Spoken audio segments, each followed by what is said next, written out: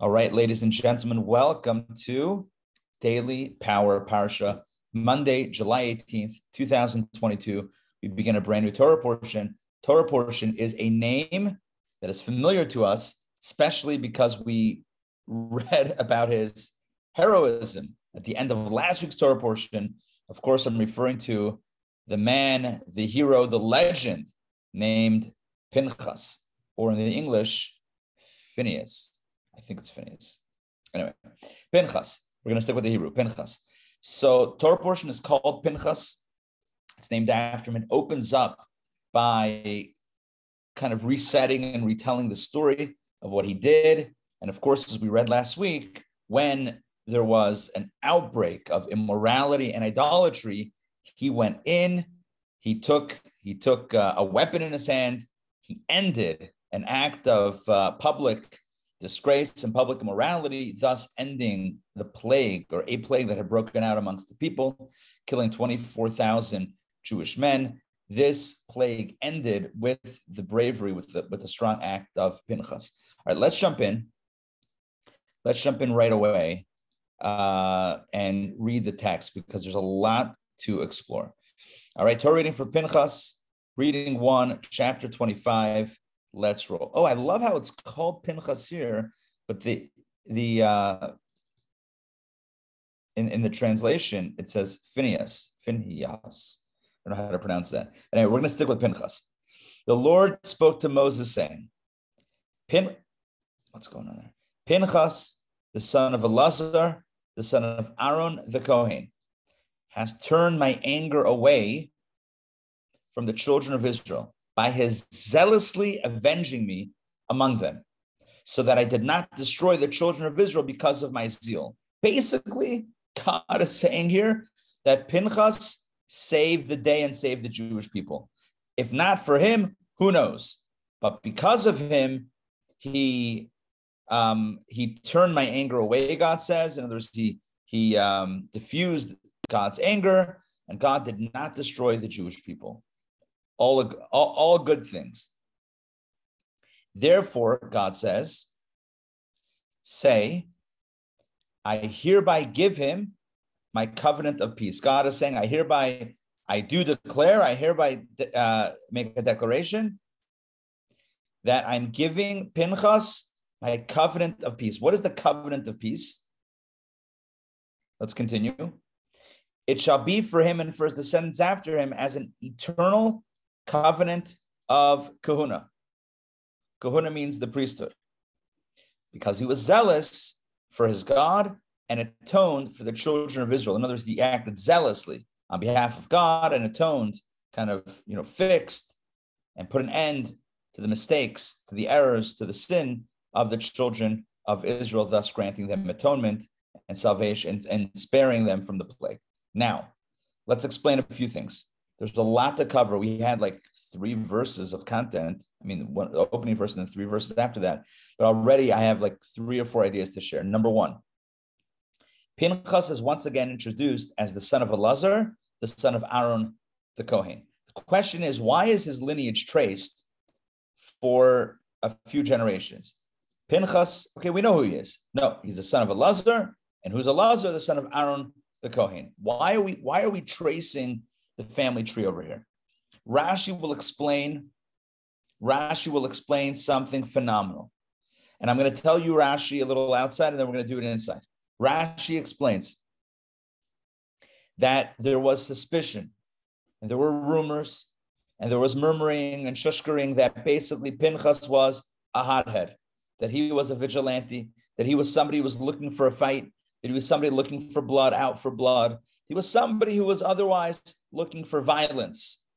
And that's why he stepped in. That's why he, of all people, stepped in to kill the individuals that were sitting at that moment, namely Zimri and Cosby. Why? Because he himself was a hothead. He was a vigilante. He was looking for blood.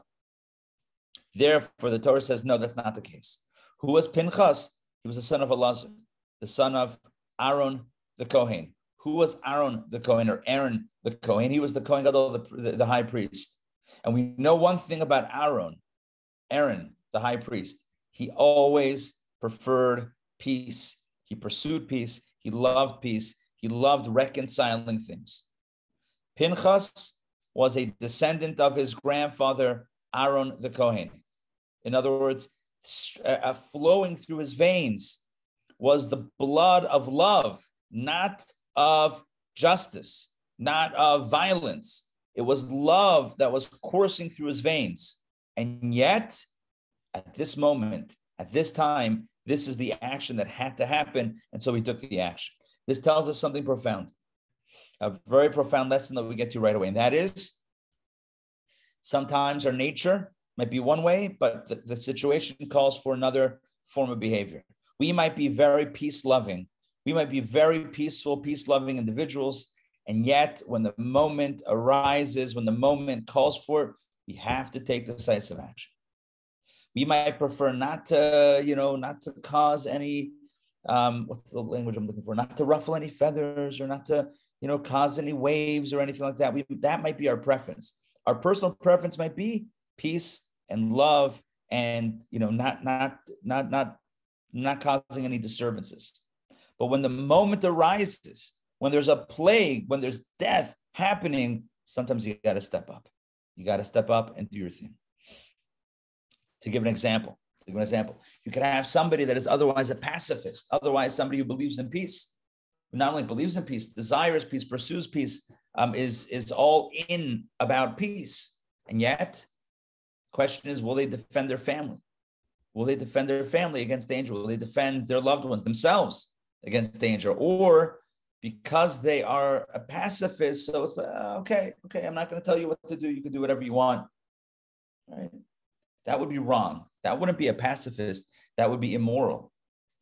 For Pinchas, because he's his grandfather's grandson, because he takes after, say this in English, because he takes after his grandfather, who loved peace, pursued peace.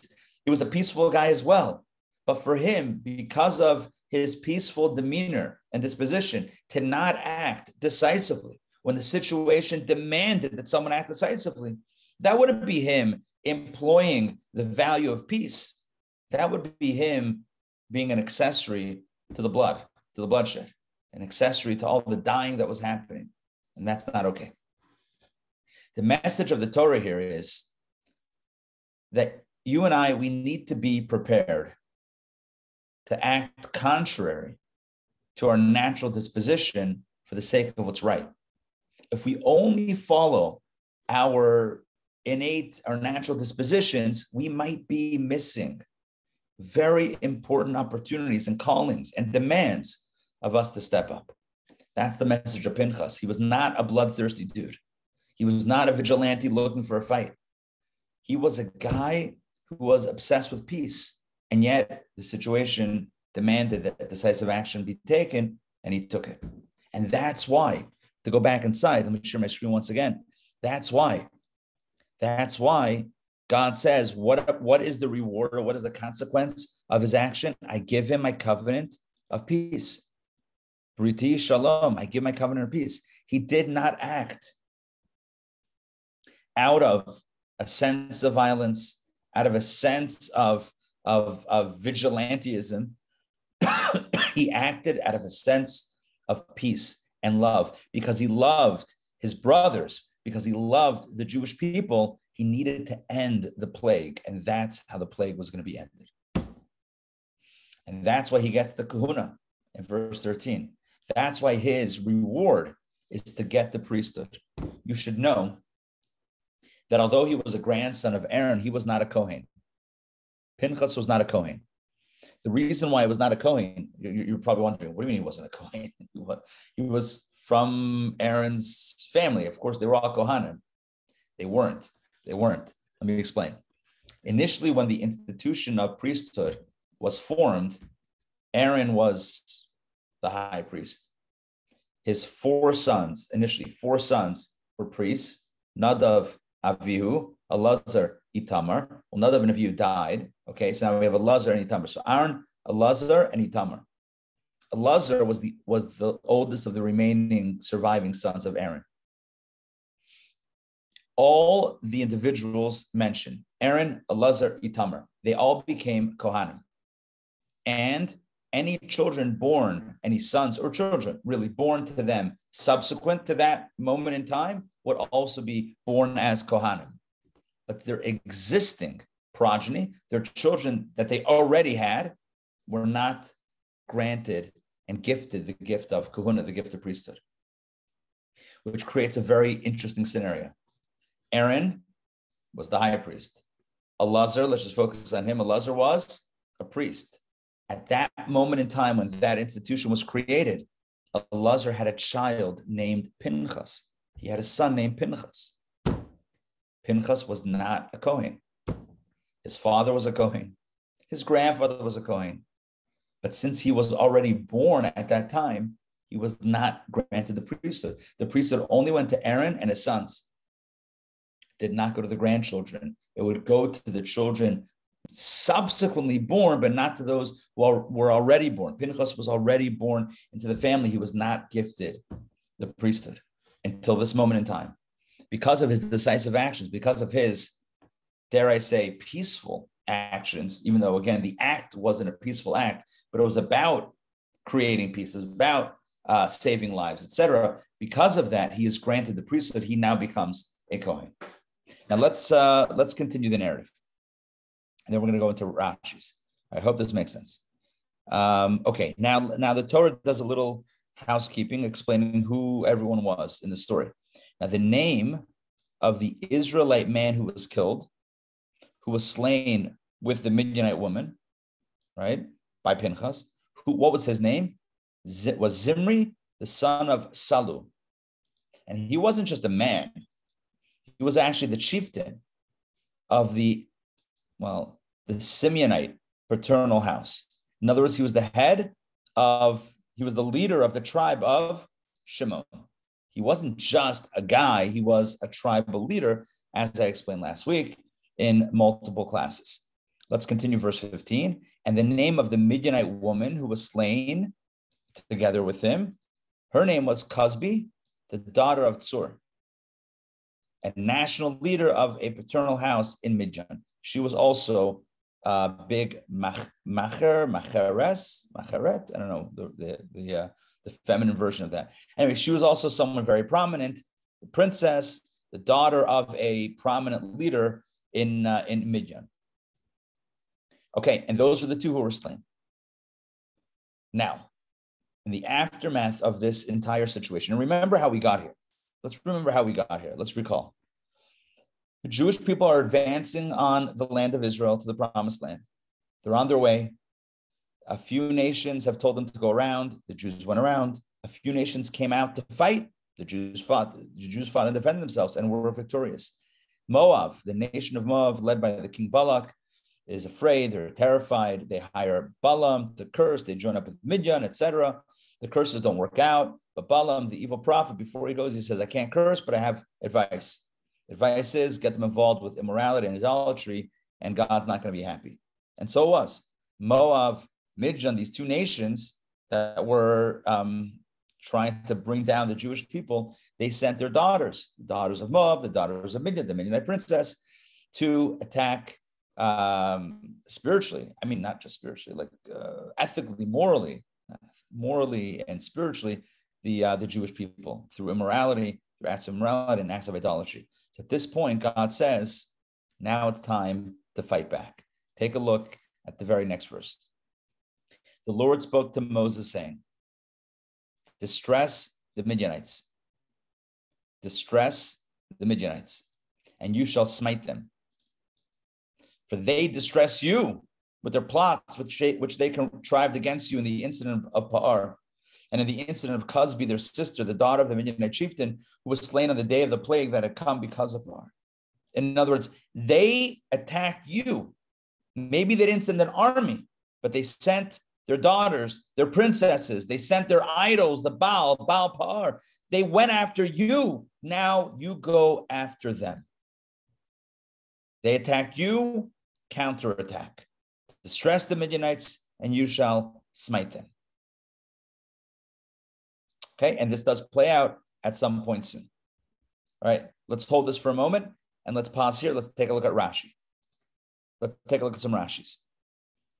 The Torah, the first thing that I mentioned today is that Torah charts the lineage of Pinchas, the son of Elazar, son of Aaron. Rashi explains why. I said this outside, but let's read it inside. Since the tribes were disparaging him, Pinchas, they were saying, that guy, bloodthirsty, saying, have you seen the son of Puti, whose mother's father, Jethro, fattened calves for idols, and who killed the chieftain of an Israelite tribe? Let me explain. The people were saying there was gossip. You know, people gossip, right? It's terrible. People gossip. People say things. What was the gossip? Pinchas killed these guys. You know why? Pinchas. It was grandfathers. On the other side, we know on one side it's Aaron. On the other side it's Yitro, Jethro, Moses' father-in-law. Yeah, Moses' father-in-law, Jethro, was also the father-in-law of Elazar. Elazar also married one of his daughters. And so Pinchas' grandfather was also Yitro. So they said, you know who Yitro was or is? Still alive? I don't know if he was still alive at that point. You know who he was, what he did, what he's done in his life? Jethro. He fattened calves. He was a Kohen Midjan. He was the priest. This guy worshipped everything. This guy was like a spiritual guru. He served every idol out there. And the way he used to do it is he used to fatten calves and then slaughter them to the gods. That's cruel. Not just slaughter a calf. He would fatten it up just for the slaughter. That's a very deep level of cruelty. Imagine you fatten something up and you make it feel like you love it and you're caring for it. Here's more food and more food. Say, oh my gosh, this is amazing. I love this guy. Boom. And you kill the animal. By the way, in Jewish law, you never do that. When it comes to the sacrifices, you and I, we've all learned together. Vayikra, the whole book of Leviticus, multiple times. Not once do we find the idea that you're supposed to fatten up the calves or fatten up the animals before you slaughter them. Not once. It's not a thing. It's a level of cruelty. It's one thing to sacrifice. Okay, that requires its own explanation. But to fatten up for the sacrifice. So they were saying about Pinchas, his grandfather was a cruel guy. He had a cruel streak in him. So he also has that cruel streak. That's what the rumor was. So God says, no. He doesn't take after that grandfather. He takes after his other grandfather, Aaron. He's a lover of people. This action was out of love, not out of zealousness or out of a streak of viciousness. All right, back inside. Let's see how Rashi finishes this off. For this reason, Scripture traces his pedigree to Aaron, to take away from the people who said, he's only doing it because he takes after his grandfather Jethro, who was a cruel man. All right, for his zealously avenging me, by his avenging my vengeance, he avenged. God is saying my vengeance by his releasing the wrath that I should have released. The term kina always denotes someone motivated to take vengeance for some matter. In Old French, enprenement. I don't know if I'm saying that right. Enprenement. Okay, something like that. Therefore, say here we give my. Sure. You don't know? Okay. By the way, I have the Rashi set not with me. I have the Rashi set at home. The one that was beautifully gifted to me by all y'all via Mark. So I know in there, I'm sure it's got that broken out. So maybe I'll take a look at it when I get home, and I'll share it tomorrow. All right, back inside my covenant of peace, that it should be a covenant of peace for him. Just as a man owes gratitude and favor to someone who did him a favor, so here God expressed to him his feelings of peace. God says, thank you so much. I'm extending my gift of peace to you, shalom to you, for doing what you did. All right, let's continue. What's going on here with this? It shall be this covenant of mine, mentioned in the previous verse, shall be for him an eternal covenant of kahuna. That's the gift. That's the reward. Although the kahuna, listen, and Rashi says what I said to you outside. Although the kahuna had already been given to Aaron's descendants, it had been given only to Aaron and his sons who were anointed with him, and to their children whom they would beget after their anointment, subsequently. Pinchas, however, who was born before that and had never been anointed, had not been included in the kahuna and the priesthood until now. And so we learn in Tractate Zvachim, Pinchas was not made a Kohen until they killed Zimri. Pinchas was not a Kohen until Zimri was killed.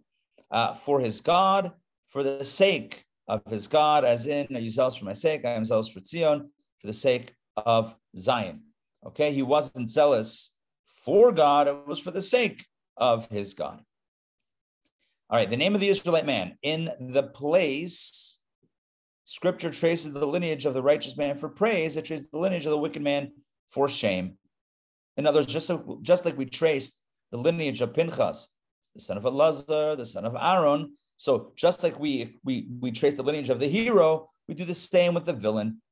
That's what Rashi says, right? We tell the name of the Israelite man, Zimri, the son of Salu, the chieftain, the tribe of Shimon, right? So we trace the lineage of the wicked man for shame. Chieftain of the Simonite paternal house, of one of the 5 paternal houses belonging to the tribe of Shimon. Another interpretation, to proclaim the praise of Pinchas, for although Zimri was a chieftain, Pinchas, did not refrain from acting zealously against the profanation of the divine name. This is why Scripture tells us the name of the one who was slain. Aha, I like this one also. In other words, it's telling us that Pinchas didn't balk. He didn't hesitate. He didn't freeze because this guy was, a prominent dude, a leader of a tribe. Pinchas says, I don't care who you are. This is what's going on. God's not happy. People are dying. We're going to end this. All right. The name of the slain woman, and the Torah names her Cosby, daughter of Tzur. Why? To inform you, Rashi says, of the hatred of the Midianites toward Israel, for they submitted a princess to prostitution to entice Israel into sin. In other words, that's how much they hated the Jews. They didn't just send anyone; they sent their own princesses. That's next level. A national leader. Her father was a national leader. He was one of 5 Midianite kings. Avi, Rechem, Sur. That's later on in the book of Bamidbar. It lists the Midianite kings, and it lists Sur, her father. He was the most prominent of all of them, as it says, a national leader, but because he degraded himself by abandoning his daughter, he is listed only as the 3rd king. Interesting. He was initially the most prominent, but he sent his daughter. It's anyway. So he was demoted to 3rd. A paternal house. There were 5 paternal houses in Midian: Ephah, Efer, Chanoch, Abida, and Eldah. This was the king of one of them. Let's continue. Verse Rashi. Rashi to verse 17. Distress, sarar. Rashi says like zachar, remember, and shamar, keep. What's the connection between distress, remember, and keep? It's a term describing a continual action, as if to say you must constantly show hostility toward them. In other words, just like remember, when it talks about Shabbat, remember the Sabbath, it means a constant remembrance. And shamar, keep Shabbos, means constantly keep it, right, for all time. So to distress the Midianites, sarar, like zachar, like shamar, they all rhyme. Lashon haiva means an ongoing thing, distress and always distress the Midianites. Not that we know who's Midianite today, but just in theory, it would still be a thing. For they distress you with their plots. The incident of Cosby, by submitting their daughters for prostitution so as to entice you to stray after power, that's the idol. He did not order, and now you're wondering, hold on, why just Midian? Why distress the Midianites? Why take revenge against the Midianites only? What about the Moabites? Remember? Moab, that was the king, Balak was the king of Moab. They joined with the Midianites against the Jewish people, but why only one nation was punished and not the other? Rashi explains, God did not order the destruction of Moab. Why? For the sake of Ruth, who was destined to issue from them, as stated in the Talmud Bava Kama 38b. That's unbelievable. God preserved the Moabites just for one woman who would ultimately later be born to the Moabite nation. Her name was Ruth, and she would eventually be a matriarch. She would convert to Judaism and be a matriarch amongst the Jewish people. And her grandson or her great-grandson was King David himself. God spared an entire nation who started off with the Jewish people just for the sake of one woman who would ultimately be born from them. And her name was Ruth. That's an unbelievable Rashi and Talmudic statement. Pretty incredible, if you ask me. All right, back inside. Numbers chapter 26. We're going to toggle Rashi off and jump back into the text. Just so you know what's happening here, and I mean, we're about to read it, but you're going to see. We're about to get into the next census, the next count of the Jewish people. Now, as you all were with me a few weeks ago when we started the book, or several weeks ago, when we started the book of Numbers, and I explained it's called, the Hebrew is called Bamidbar, which means in the desert, which is where the setting in which all this stuff happens. But in English, it's called Numbers, and even in Hebrew, it's called Chumash HaPekudim. Also, it's the book of counting, because there are so many episodes of counting the Jewish people in this book. And here's another one. Here's the next census.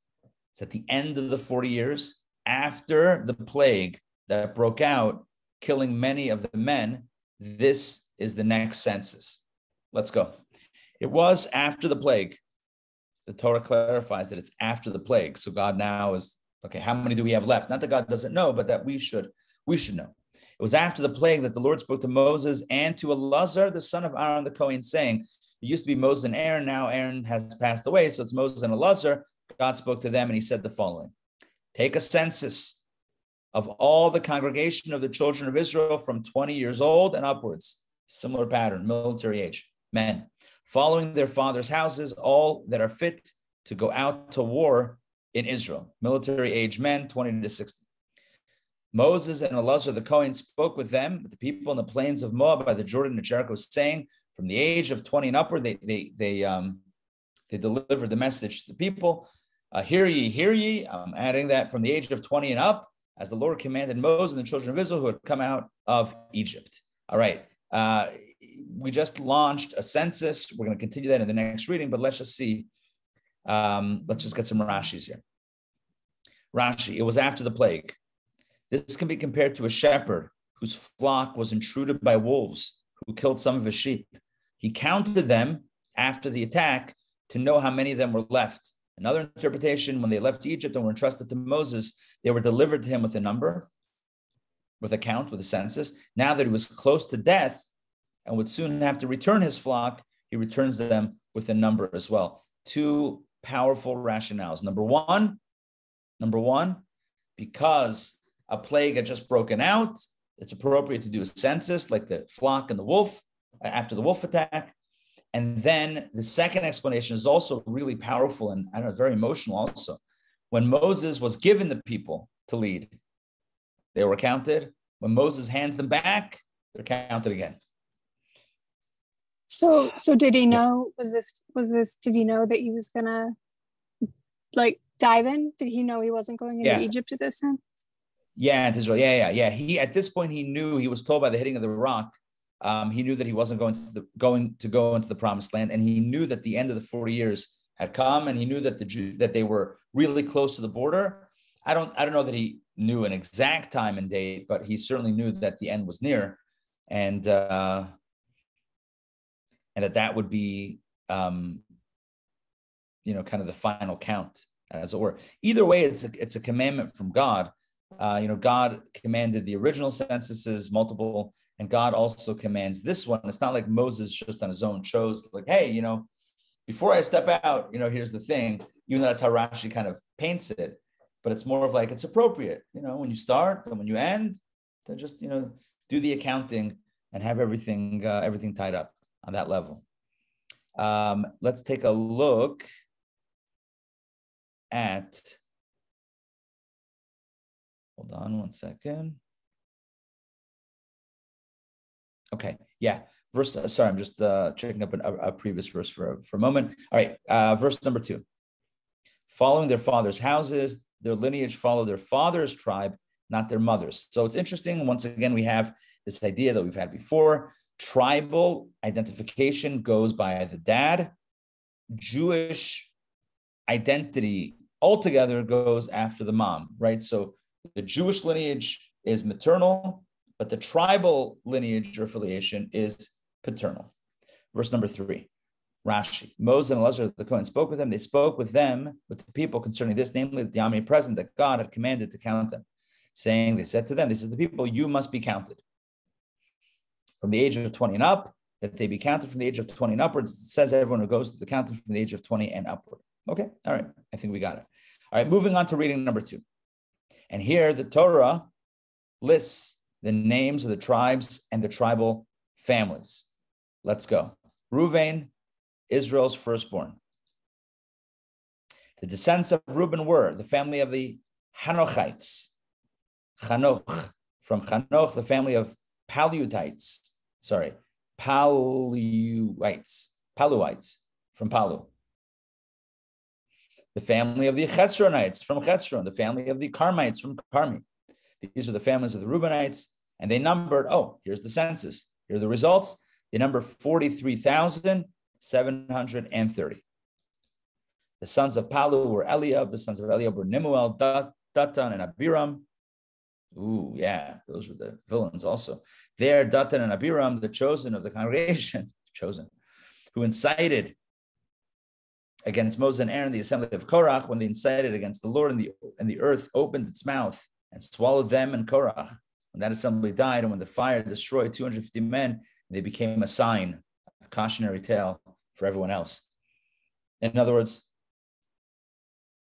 as the Torah counts, the family, the tribe of Reuven, the tribe of Reuven and the families, the Torah mentions the various members, including Datan and Abiram, who were part of the Korach revolt, the Korach coup, and were swallowed by the earth.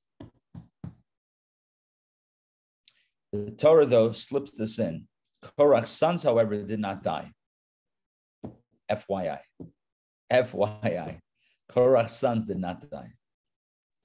Rabbi, are you saying Korach or Korah? What are you saying? I'm saying Korach with the ch. Okay. The English has it. They drop off. Yeah. They drop it off. But yeah, this is Korach from the dude with the coup. So Korach joined together with Dathan and Abiram, and they died. And that's why it's mentioned here in the context of Reuven, the tribe, counting the tribe of Reuven, because they were of that tribe. The Torah, though, slips in, Korach's sons did not die.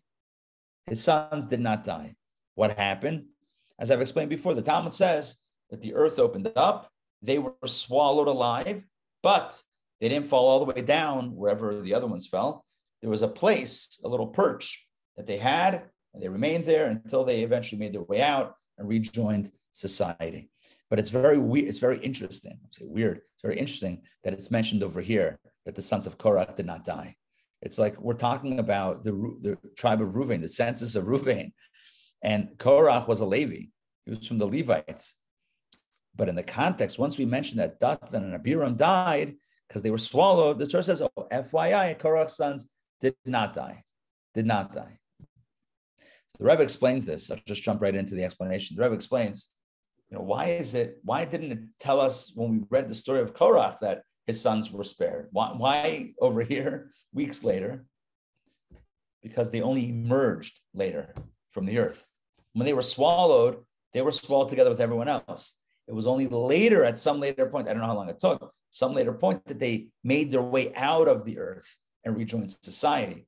So because they spent some time underground, so the Torah doesn't reveal that they rejoined, that they survived until a little bit later in the Torah's narrative, just like the people on earth, the Jewish people, found out that, hey, I thought you guys were swallowed. Oh, no, I thought you guys were swallowed. No, we survived. Oh, just like everyone else found out a little bit later, we're also finding out in the Torah a little bit later that they actually survived. Kind of brings us into the action as it happened. The descendants, so that's tribe number 1.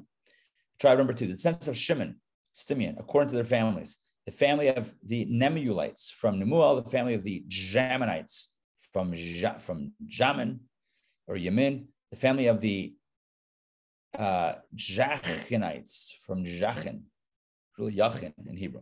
The family of the Zerachites from Zerach, The family of the Shaolites from Shaul. These are the families of the Simeonites, Shimon, 22,200.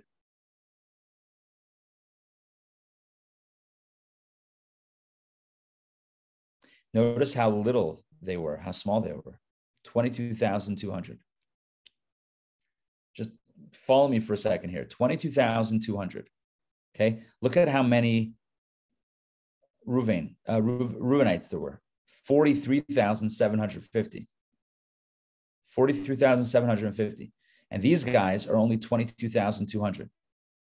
So the explanation is because it was the tribe of Shimon that really got hit. The Simeonites got really hit with the activities over with the Moabite daughters and the Midianite daughters and the Paar worship and all that stuff. That's why they sent their tribal leader to save them, and that was Zimri and his relationship with Cosby. So the point is that they were decimated by the plague. They only were left with 22,200. All right, tribe number 3, the descendants of God according to their families. The family of Tzephonites from Tzephon. The family of the Chagites from Chagi. The family of the Shunites from Shuni. The family of the Uznites from Uzni. The family of the Arites from Ari. The family of the Aradites from Arad. The family of the Arielites from Areli. These are the families of God according to those of them counted. And once again, we have a much higher number than Shimon, 40,500. The sons of Judah, next tribe, the sons of Judah were Er and Onan, but Er and Onan died in the land of Canaan. They died long, long before. The descendants of Judah, according to their families, the family of the Shalonites from Shelah, the family of the Perizzites. From Peretz, the family of the Zerachites from Zerach. The descendants of Peretz were the family of the Chetzronites from Chetzron, the family of the Hamulites from Chamul. These are the families of Judah according to those of them counted. Wow, this is a big number. Let's see, 76,500. The descendants of Issachar according to their families. The family of the Tolaites from Tola, the family of the Punites from Puva. No. Should be the Puvites, not Punites. I think. Puva. Mishpachas. Oh, no. Hapuni. No, that's correct. The Punites from Puva. Okay. The family of the Yashubites from Yashuv. The family of Shimronites from Shimron. These are the families of Issachar according to those of them counted, 64,300. The sons of Zebulun according to their families, the family of the Sardites from Sarad, family of the Elonites from Elon, the family of the Yachleites from Yachleel. These are the families of Zebulun according to those of them counted, 60,500, also a big number. The sons of Joseph according to their families, Manasseh and Ephraim.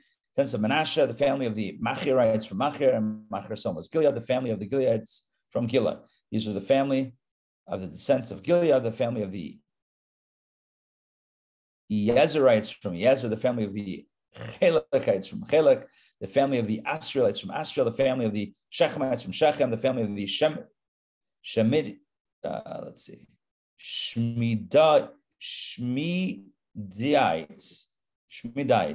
from Shmida, the family of the Cheferites from Chefer.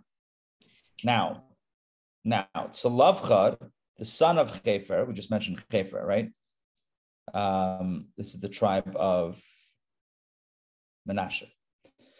Now, Tzalavchad, the son of Chefer, had no sons, only daughters. And the names of Tzalavchad's daughters, because they would inherit the land, as we know, were Machla, Noah, Chagla, Milcah, and Tirzah. These are the families of Manasseh, and those of them counted were 52,700. These were the descendants of Ephraim, according to their families, the family of Shuthalites from Shuselach. It's easier for me in Hebrew.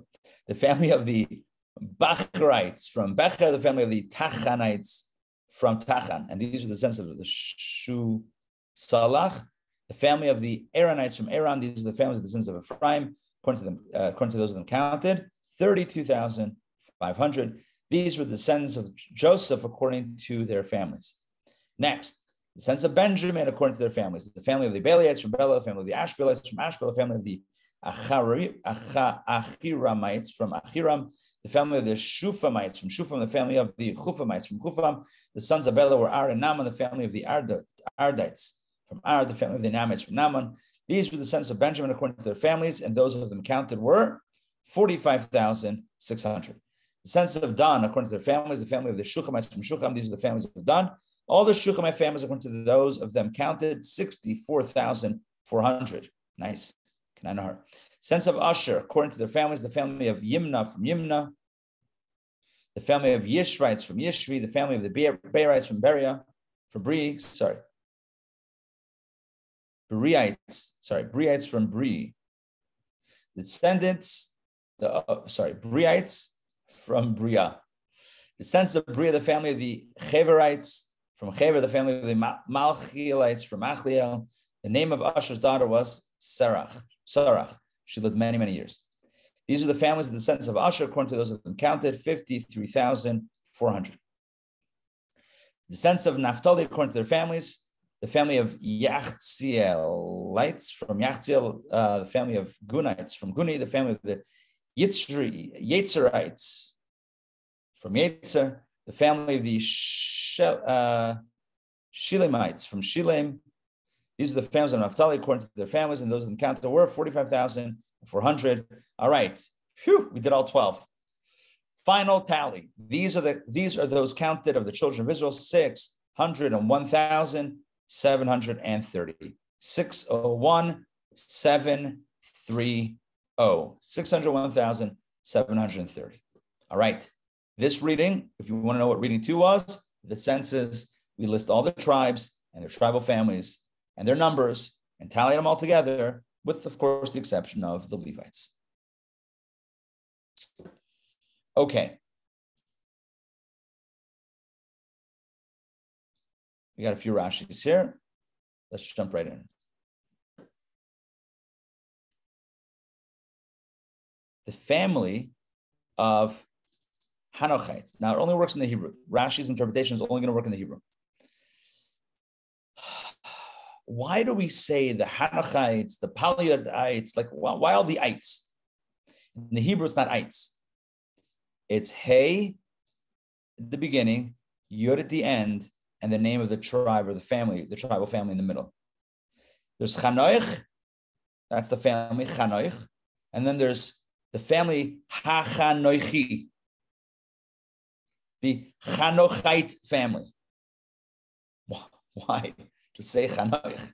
Why HaChanoichi? In other words, there's a letter Hey and a letter Yud added to each name, as we'll see. Since the nations were denigrating them, saying, how can they trace their lineage by their tribes? Did they think that the Egyptians did not exploit their mothers? If they mastered their bodies, all the more so did they exercise authority over their wives. People were laughing at the Jewish people. Oh, you think your tribal lineage is pure? Are you kidding me? You guys were slaves for 200 years in Egypt. Don't tell us that you don't have a lot of Egyptian blood in the families, that the tribes are not really the tribes, that everything got mixed up. If the Egyptians were in control of the men's bodies, certainly they were in control over their wives. Therefore, the Holy One, blessed be, that wasn't true. It wasn't true. That's what people claimed, but it wasn't true. Therefore, to counter this claim, the Holy One, blessed be, he appended his name to them. The letter Hey on one side and the letter Yud on the other side. As if to say, I, God Almighty, I bear witness for them that these are the sons of their fathers. God says, I know. It's not Chanoich, Ha-Chanoichi. A Hey and a Yud, that's my name, says God. Yud and Hey is my name. It's one of the names of God. I'm putting my stamp of lineage on these families. This is stated explicitly by David, the tribes of God, testimony to Israel. This name, the Yud and the Hey, the name of Hashem, testifies for them regarding their tribes. For this reason, in each of them, Scripture writes, Ha-Chanochi, Ha-Palui, the Hanochites, the Paluites, in which each name begins with a Hey and ends with a Yud. But in the case of Yimna, it is unnecessary for it to say Mishpachas Hayimni, since the divine name already is affixed to the yud at the beginning of the het at the end. Oh, interesting. That's why the tribe of Yimna, the family of Yimna, doesn't need Hayimani, whatever, because it's already Yimna. It already has a yud and a hey. That's cute. All right. Dasan and Aviram, they were from Ruvain, and they were the ones who incited Israel against Moses and Aaron. When they incited the people against the Lord, incited means they enticed Israel to quarrel with Moses, a causative term. They became a sign and reminder so that no outsider who is not of the seed of Aaron shall approach to dispute the kuna anymore, the priesthood. No one should challenge. Look what happened to these guys. The earth swallowed them. Korach's sons, however, did not die. Rashi, quoting the Talmud Sanhedrin, says, they were originally involved in the conspiracy. But during the dispute, they contemplated repentance, just contemplated. Therefore, an elevated area was set apart for them in Gehenna, that means in purgatory, and they stayed there until eventually they came out. All right. Let's skip this Rashi. From Ozni, Rashi says, I believe this was the family of Etzbon. I do not know why his family was not called after him, why they changed the name.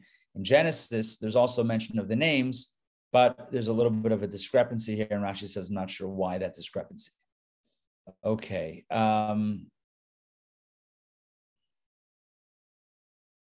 Yashuv. This is Yov. Listed among those who migrated to Egypt, for all the families were named after those who migrated to Egypt. But as for those born from that time on, their families were not called after them, except for the families of Manasseh and Ephraim, or Ephraim and Manasseh, all of whom were born in Egypt, and Arinam and the sons of Bela, the sons of Benjamin.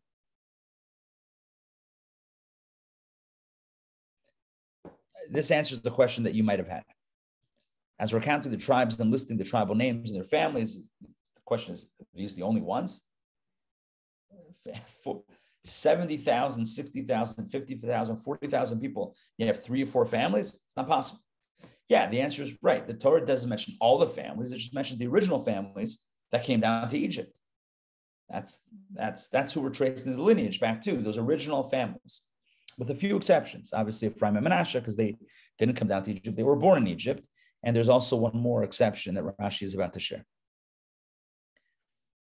I found in, so Manasseh and Ephraim, and Arinam, the sons of Bela, the son of Benjamin. Why were they mentioned? I found the writings of Moshe Darshan, the preacher, that Arinam's mother migrated to Egypt while she was pregnant with them. I guess they were twins. She's pregnant with them. Maybe twins. And that is why they formed separate families, just as Chesron and Chamul, who were Judah's grandsons, and Chever and Malchiel, who were Usher's grandchildren.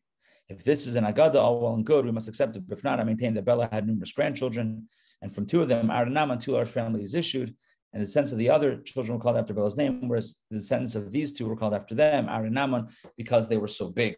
So they had their own unit. Similarly, Rashi says, I maintain that the sons of Machir were divided into 2 families. One was called after him, one was called after his son Gilead. 5 families are missing from the sons of Benjamin. And here the prophecy of his mother, Rachel, was partially fulfilled. She called him Ben-Oni, the son of my mourning. As a result of the incident of the concubine at Giva, which is in the book of Judges, in the prophets, it was completely fulfilled as nearly the entire tribe was wiped out. I found this in the writings of Moshe Darshan, the preacher. Very interesting. I don't know that I want to get into all this detail, but a very interesting point that the tribe of Benjamin lost 5 families here in this count, and ultimately, they would lose more with the very terrible incident where they attacked this woman, this concubine in Giva. The tribe of Benjamin was attacked by the other tribes. Terrible bit of a civil war that happened in the book of Judges. We'll leave that for another time. Okay. These are the sons of Shusalach. The descendants of the other sons of Shusalach were called after Shusalach. A large family issued from Aaron, so they were called after him. Thus, the descendants of Shusalach were considered 2 families. Go and figure it out, and you will find that 57 families are listed in this chapter, together with 8 from the sons of Levi, totaling 65. This is the meaning of what it says: for you are the least of all the people. The word hamit, hama'at, hey, ma'at means 5, less. You are 5 less than the families of all the nations, since they are 70 and you are 65. This too, I expounded from the writings of Moshe Darshan, the preacher, but I had to delete some of his words and add to them. So Rashi says, I'm taking this from Moshe Darshan, but I'm modifying it. I adapted it from his writings. Interesting. 70 nations of the world, 70 primary nations, 65 Jewish families. Hey, ma'at, hama'at, 5 less than the nations of the world. Achiram, this is he was migrated to Egypt since he was named after Yosef, who was Benjamin's brother, and greater than he was called Achiram, Achiram, brother, great. Greater than his brother. Shufam, this is Mupim. So named because Joseph was humbled, Shafuf, among the nations. From Shucham, this is Chushim. The name of Asher's daughter was Sarah because she was still alive. OMG. She was still alive. She's mentioned here. That's amazing. You should know, Sarah, she's the one who broke the news to Jacob that Joseph was still alive. She played music and she sang to her grandfather. Again, she was the daughter of Asher, the daughter of Jacob. So her grandfather was Jacob, patriarch Jacob. She played music. I don't know, I picture a guitar. And she played music for her grandfather. She sang to her grandfather, Yosef is still alive. And her grandfather was so grateful for the news about his son, Joseph being alive, and for how she broke it to him in a gentle way with a song, that he blessed her with long life. She was still alive centuries later, at the time when the Jews entered Israel. Okay, that takes us to the end of today. All right, what's the moral of the story? What's the moral of the story? A few things. Number one, don't stick with your nature when the moment calls for something else. Don't be afraid of taking action because it's not in my wheelhouse. Sometimes you got to throw away your wheelhouse and do whatever is needed. Sometimes you got to abandon your comfort zone to do what's necessary. Pinchas was not a violent guy. He was not an angry guy. He was not a physical guy. He was a peace guy, a peace-loving fellow. But he took decisive action. That's what the moment called for, and he became a Kohen, a man of peace because of that. Not became a man of peace, but he was granted the official seal of peace because of that action. Never stick to your comfort zone in opposition to what's needed from you at that moment. And finally, the second message that I wanted to point out was, hold on, what was it? It was from the second reading. Oh, the power of teshuvah, the power of repentance, the power of